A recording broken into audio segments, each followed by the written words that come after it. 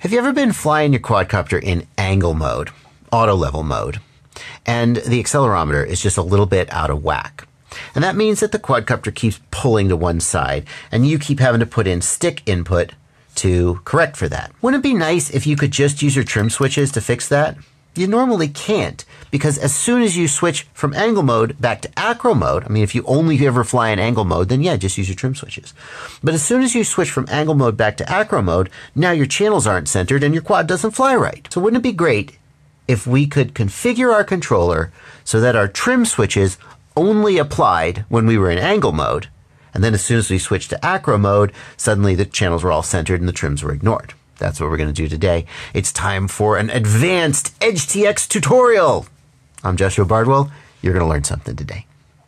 I'm going to do something a little bit different with this video. I'm going to show you this tutorial twice because I usually demonstrate this kind of thing on my Radiomaster TX16S with the big glorious color screen, and then I say all OpenTX and EdgeTX radios have basically the same menu structure. It's just a little bit different on the smaller screen, so just you figure it out. But this time I'm going to show it to you on both radios. It's not going to take too long, but there's chapter markers in the timeline down below if you feel like you want to skip ahead. And I'm going to start by pressing the model key and then paging to the inputs screen. There's actually a couple of different ways you could do this. Like some people are thinking, why don't you use flight modes? I think it makes more sense to me to do it with inputs. But if you've got a different way you would do it, tell me down in the comments how you would do it. And the first thing I'm going to do is I'm going to copy each of these 4 inputs. So the way that OpenTX and EdgeTX sort of handle the control flow is that you've got a physical control like the stick.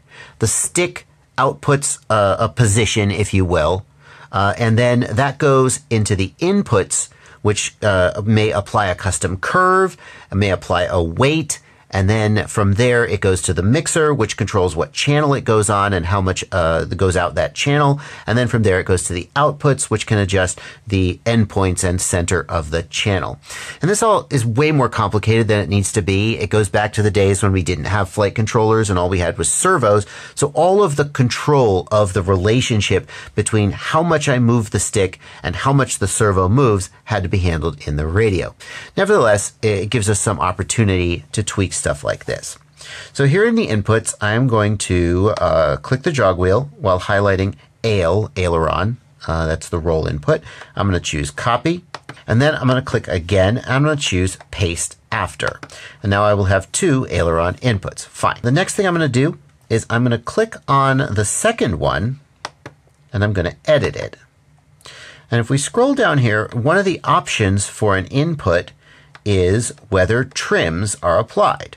So if I set trims to off, then when this input is active, I'm just going to hit return and back out here. When the second input line is active, then trims will not be applied to this input. And when this first one is on, then trims will be applied. So one of these, they're exactly the same, just one has trims and one doesn't. So then how do we control which one is active and which one isn't? And we're going to do that by using the angle mode switch. So for me, on my radio, angle mode is switch SD in the center position. That's just how I've set my radios up. However you set yours up, whatever switch position you use for angle mode, that's what you're going to use for this tutorial. I'm going to go into the trims off, the second one. I'm going to click it and edit it. And if we go down here to the switch parameter, the switch parameter allows you to define whether this line is on or off based on a switch position. So instead of scrolling through this list and trying to find the switch, I can simply move the switch to the position I want, and you'll see that it will immediately highlight switch SD in the middle position as the option. If I then back out, we can see that this line will become active when switch SD is in the middle position, except as I move the switch, you'll see it's not becoming active. And I think the reason for that is that you can only have one input line active at a time. So it's just the first one that hits is the one that will become active. So here's how we're going to address that. We're going to go up to the top line, click the jog wheel and edit. And we're going to make that one be switch. And we're going to put SD in the middle position again. And then what we want to do is we want to say that this first line is active whenever switch SD is not in the middle position, and the second line is active whenever switch SD is in the middle position. See, when we're in angle mode versus when we're not in angle mode. And the way I can accomplish that is simply by long pressing on the jog wheel, and you'll see a little exclamation point will appear here. Exclamation point SD in middle position. And that exclamation point is programmer speak for not. So what we're saying here is, if I just back out here, this first line will become active when switch SD is not in the middle position. The second line will become active when switch SD is in the middle position.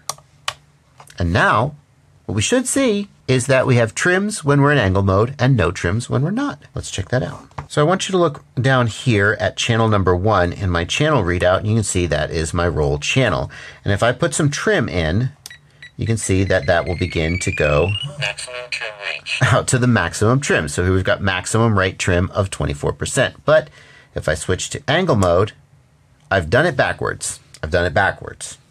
I have trims when I'm in acro mode, but not angle mode. Dang it. Dang it, Bardwell. Let's just real quick fix that. We'll go back to the inputs. SD middle position should not have trims. No, I want trims. SD middle position has trims. SD not middle position, that's not angle mode, should not have trims. Oops. Okay. Now then, when I'm in acro mode, no trims. Angle mode, trims. Come back. Bada bing, bada boom. And of course, I would repeat that for each of the other 4 into the 3. You wouldn't do it for throttle. I mean, what even is throttle trim? I don't know, you decide. But I would repeat that for the pitch roll and yaw axis. And then I can trim to my heart's content while I'm flying. And I gotta say, this is more useful than I think maybe some people think. It's not just that your accelerometer can get out of whack and need to be trimmed. And some people say, well, if your accelerometer gets whacked, you're crashing anyway. I don't mean what happens when you smack a wall and the quad literally is just like, ah! You're going to crash there. The right thing to do is to disarm, land, and then when you rearm, it usually sorts itself out. I'm talking about, like, I was in a whoop race once, and I found that I kind of didn't like having to constantly hold forward on the stick as much as I was. I found it a little bit awkward to hold forward on the stick and then also steer, and I just put in some forward pitch trim and trimmed forward, and then the quad would just take off and fly forward all by itself, and I could focus on steering. So there's lots of reasons why you might decide to do this. Next, I want to use the Radiomaster Zorro to show you how this exact same process differs when you're working with one of these smaller black and white screen radios. The Radiomaster Zorro, the Jumper T Lite, the FreeSky QX7, all of them are going to have this exact same interface. But before I do that, I just want to take a second to remind you that I have a Patreon. Patreon is a website where you can subscribe to me for as little as $2 a month or more if you feel like I've earned it. The amount that you subscribe at is totally up to you, and you can stop anytime you want. Patrons get access to my Discord server, which is full of friendly, helpful people just like me who will help you with your problems or just chat with you about FPV. And then patrons also get access to podcast downloads of my live streams if you prefer to listen to those on a podcast instead of watch them live.